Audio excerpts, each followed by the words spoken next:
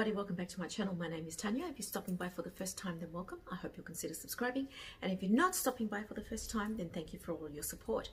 I'm going to review today for you my cute little Coach Andi backpack. So this little backpack I purchased at the end of last year, and it was purchased from the Coach outlet website. This is the Andi backpack. It's in that beautiful chalk color. It is a lovely pebbled leather and it has gold hardware. So the zip is this style. This type of bag is the one that has the flap that moves down and it zips like that. So there's no lip covering. It's just the exposed zip.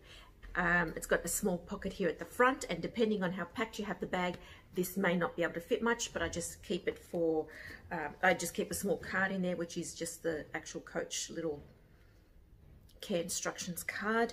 And I think I have sometimes a pack of gum in here. Depending on how packed it is, sometimes you can see imprints of items that are inside the bag sort of poking through. And if you do happen to put a pack of gum in here, again, depending on how packed the bag is, it tends to push that item forward, and you tend to see these little imprints like this. So for a while there, I did have a packet of gum sitting in there, and because of the nature of my bag use, it looked like it was starting to rub against that particular thing, and the pebbledness was starting to flatten out, so I quickly took that out. Okay, so that's the front of the bag. That's what it looks like. It's got the lovely Coach badge here in gold. It's got a dark brown, yes, it's like a very, very dark brown glazing to go with that sort of warmth of the cream color. This is the back of the bag. Has a little handle here like this. This is actually not the bag strap itself. I will remove this and I will show you what the actual bag strap is. So you can carry it like this if you wanted to, handheld, without the actual strap. I'll attach that and show you. It's got the little Coach swing tag here, the little hang tag. No pocket at the back. I would have liked a pocket, but no pocket. It does have this feature here, and as you can see, I do have a fair bit of color transfer on that, but I've left it there deliberately because I will show you how I remove that. And this, while I talk about the pros, this is very much a con for the bag. A style to the bag are these two flaps here. I don't know why, to be honest, because you know the bag would have looked just as nice without them. It's just to sort of continue this idea that is all around, and I suppose for aesthetic purposes they've continued it down, but maybe if they had stitched it down to the bag, that would have looked better, because as you can see, it's tending to do a little bit of that good old, you know, 80s hair flick that a lot of us had back then. But I'm very careful when I store it to always make sure that I store it so that they are pointing down. Anything else? Oh yes, the little zip here across the front has got the same chalk leather pull, and that essentially is the gist of the bag. That's it. So it's made out of multiple pieces of leather, no feet, and that's it. Strap itself that came with the bag is this here, also with that sort of brushed gold hardware. It's not the overly shiny, it's shiny but not overly shiny gold hardware, and it's completely adjustable, and as you can see, it has many holes with which to adjust. So also with the brown glazing on both sides of the strap. Now in terms of attaching the strap, you don't need to be a rocket scientist to work it out. You just attach it that way. Now this is how I've been wearing it. I've been using it cross body. So one of the cons, that's what I've been doing. When I wear this bag, I wear it crossbody. I don't actually wear it as a backpack as it's intended, because nah. Anyway, so that's how I've been wearing it. Now, this is the strap that comes with it. If the bag is heavy, it will press on your shoulder, you know, and across the neck there, depending on, you know, this area here, depending what side you wear it, and of course how heavy the bag is. I tend to pack my bags a lot, so this at the moment is quite heavy, and I've been wearing this bag for the last probably 2 or 3 months straight. I've put a lot of my other more expensive bags away in storage, so the ones I have out tend to be more mid-priced, mid-range bags, so to speak. Now, having said that, because this essentially, well, it's not essentially, this is a backpack. The nature of the strap is that although it's removable and it's adjustable, if you wear it this way, as I have been, these tend to also flap around and pop out. What will happen is that. So this little keeper is quite stretched, and that's how it was when it came. It needs to be tighter and firmer, or at the very least, there need to be perhaps two. So what I was actually doing was I was using like a type of acid-free double-sided adhesive tape just to put there to keep it down so that it would stay fixed for me to wear it this way. Now I will show you the way the strap is supposed to be fixed so that it is worn as a backpack, and then you don't get that problem. And that's where this loop comes in. So as you can see, it is a significant loop there, and it juts out from the bag significantly. So the idea is to file the strap through, and it fits quite easily. At first when I received the bag, I didn't know what that was there for.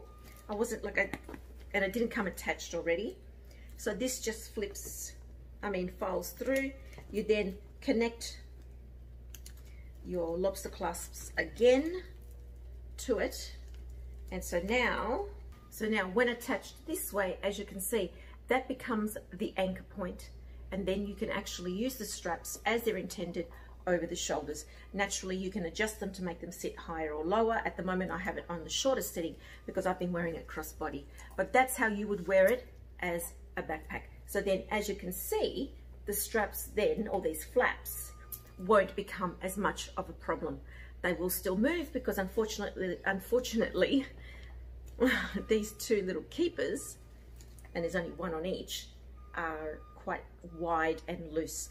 This would actually need to have like a lengthier one, or two, I suppose, for each end. So that's what this Andi backpack looks like full. So now let me show you what's actually in it and review the inside and the functionality of it. So this is what I have in my bag. And I'm one of those people that I start off the day neat and tidy, or I start off when I first use the bag neat and tidy, and then by the end of the day or after a few days it just becomes a mess. I don't know why that happens. If I know I have a bag that I can shove things into, then that's exactly what I do. If this were a much smaller bag where I couldn't do that, then I would be more careful. But I tend to, although I don't carry many items in there, I've got lots of papers and folded up receipts and things like that that I always carry with me. And sometimes I'm organized and put them in pouches, and sometimes I'm not. Okay, so mini pochette. Then I have my Louis Vuitton Empreinte clay. I have my little Coach card case with the ID window at the back. Then I have my beautiful 4-ring key holder. This was gifted to me by another beautiful subscriber come friend, Maggie. I'm using this and I love it, and I'm so careful with it. And this is my old phone. I'm not using this now because I got my new one. Anyway, but I've kept it in there just to show you. I still use this for certain things, just to sort of show you that it fits in there. Then this is where, this is where the real stuff happens. There, see that? No shame.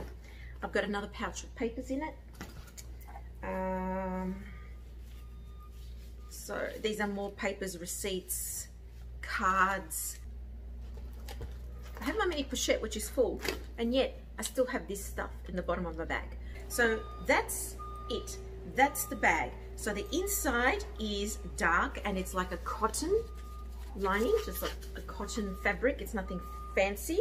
On the back wall of the bag, there is a back slip pocket, just one.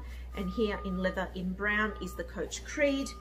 And that's it. The rest is just one cavity like that. This is a great little bag. It holds a lot, as you saw. I mean, I had a lot of like loose papers and rubbishy stuff, but even if I were to have other pouches in there, it actually would work and it would fit. I find that this is my go-to bag, even though it's in a light color. I certainly got a lot of use out of this for this summer being the light color, but I love it. It's a great bag. I actually am really in love with Coach. Now, in terms of the strap, and I will explain what I did, because I was finding this to be quite cumbersome, I don't use this strap for, you know, as it was intended, and instead as this beautiful leather snake skin look strap with this silver hardware. Yes, hardware on this is gold, hardware on this is silver, but I don't care. So what I do is I've been using this strap because it just does that one crossover, suits that one purpose. Of course, I can also use it on the shoulder, and that's it there. And then you get the beautiful detail of the blue snakeskin effect there, like that. And I love it. And it has, given the length, this is not adjustable. This sits at just the right height for me. Okay, that's for me. So yeah, so this is a great little bag.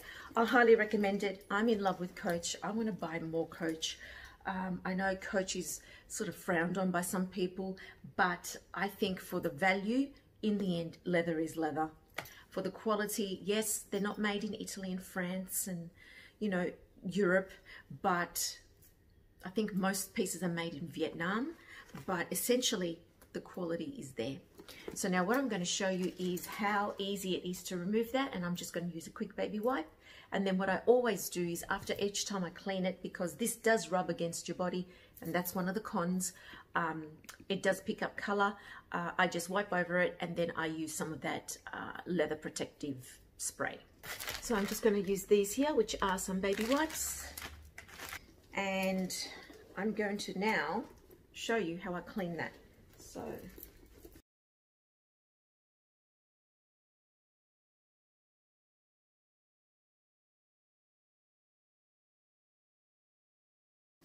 So there you go, guys. You will see now that that color has all been removed. It is actually almost as clean as the rest.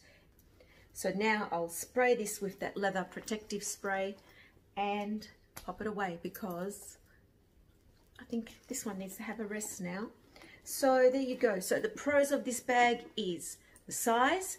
It's just that little bit bigger than the Louis Vuitton Palm Springs Mini. It's leather, it gives, it's malleable, it's light. So the bag itself is actually quite light. Couple of cons are these stupid little flaps here on the side, and of course this feature here at the back that holds the strap. So if anyone is interested in buying this little backpack, if you can still see it, I think they still make it. It's great, I recommend it. So there you go. So that's it, guys. That's my little review of the Coach Andi mini backpack. Let me know what you think of it. So take care, everybody. God bless, and I'll see you next time. Ciao. Hey everybody, welcome back to my channel. My name is Tanya, and if you're stopping by for the been a while. Anyway,